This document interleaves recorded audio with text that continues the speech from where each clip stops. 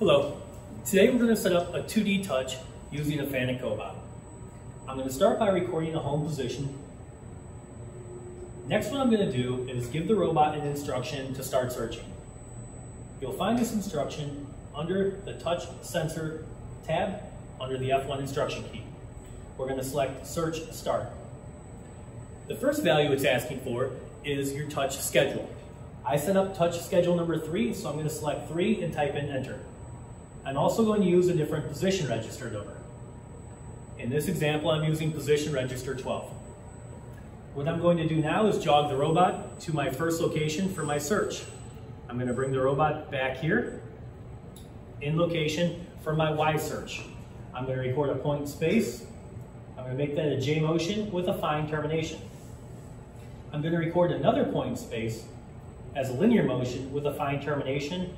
And I'm going to change the position ID numbers to match so they're the exact same location in space. Line 3, the first position ID 2 is the robot getting to the search location. Line 4, the second position 2 is the robot searching from that location. To tell the robot to search from that location, cursor to the end of line 4, press F4 choice and select search. Which direction is it going to search? From this example, the way it's set up, my part's going to move in the Y plus direction. So I'm going to select my Y direction. Now I'm going to move the robot into position so it can move safely around the part. I'm going to record that point.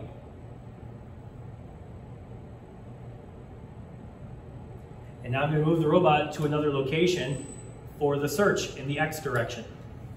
I'm going to record 2 points at this location. The first point is the robot getting to the search location. The second point is the robot searching from that location. And again, I will change my position ID numbers to match. And at the second, line P4, line 7, I'm going to put my search instruction in here. Now, which direction is the robot searching? It's going to search in the X plus direction because my part's going to move in the Y as well as the X direction.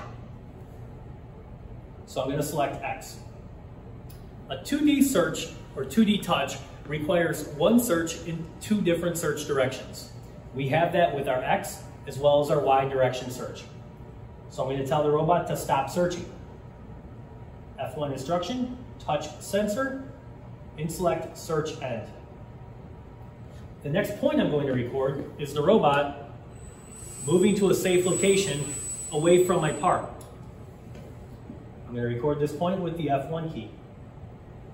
Now, the next motion lines I'm going to have in my program are going to be my approach, my weld start, my weld end, and my escape point. These are the points I want the robot to move or offset if my part shifts. So I need to give the robot that instruction.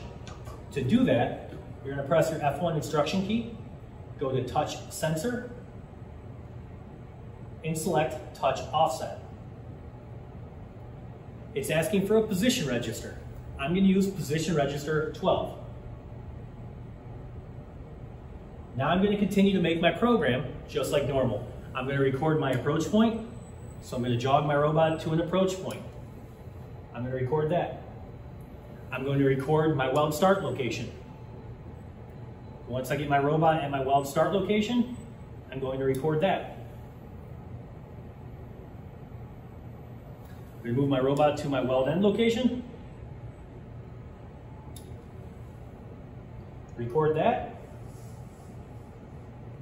And I'm going to record an escape position. Now, those are the points, my approach, my weld start, my weld end, and my escape point are the points I want to move with my part. After those program points are done, I want to tell the robot stop moving with my part.